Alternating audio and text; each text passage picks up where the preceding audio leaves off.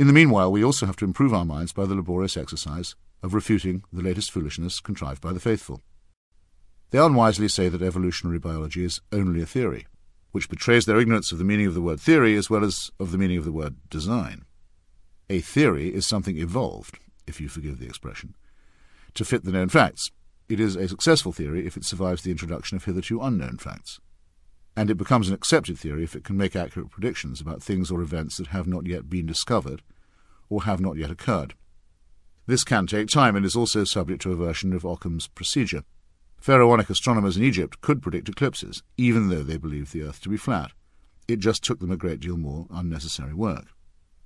Einstein's prediction of the precise angular deflection of starlight due to gravity, verified during an eclipse off the west coast of Africa that occurred in 1913, was more elegant and was held to vindicate his theory of relativity.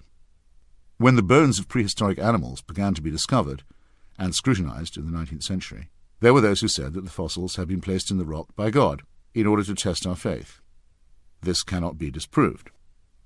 Nor can my own pet theory that, from the patterns of behaviour that are observable, we may infer a design that makes planet Earth, all unknown to us, a prison colony and lunatic asylum that is employed as a dumping ground by far-off and superior civilizations. However, I was educated by Sir Karl Popper to believe that a theory that is unfalsifiable is to that extent a weak one.